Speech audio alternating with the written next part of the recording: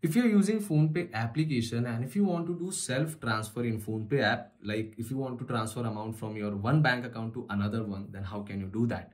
I'm going to explain each and everything. Before that, if you're new to the channel, don't forget to subscribe. Let's start the video.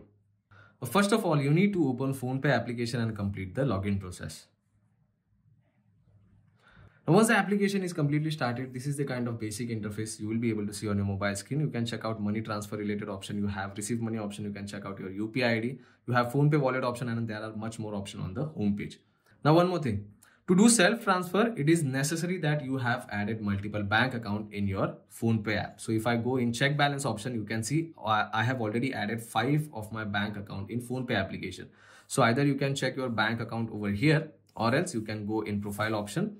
And then in bank account, you will be able to check out all your banks which you have added. So if in case you have only added one bank account, and if you want to transfer money from that particular account to your different bank account, you won't be able to do that because there is only one account.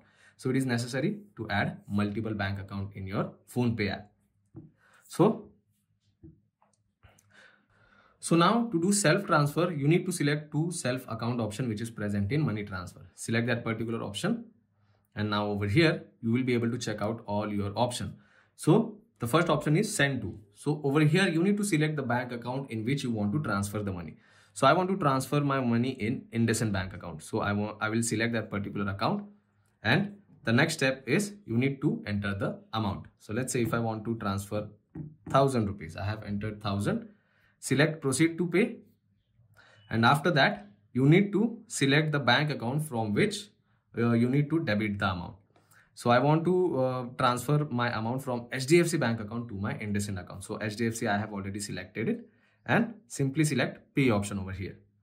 It will ask you to enter UPI pin, and then the transaction will be completed. So after entering UPI pin, you can select the tick mark option which is present on Android devices, or else you can select submit option which is present on iPhone. So now you can see the transfer is successful. So if you want to check details, you can select this view details option, or else if you go in history over here on the home page, you will be able to check out the transfer details here.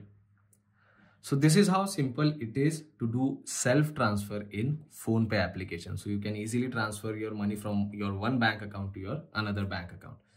So if you find this video informative, don't forget to subscribe. I'll see you all in the next one. Thank you.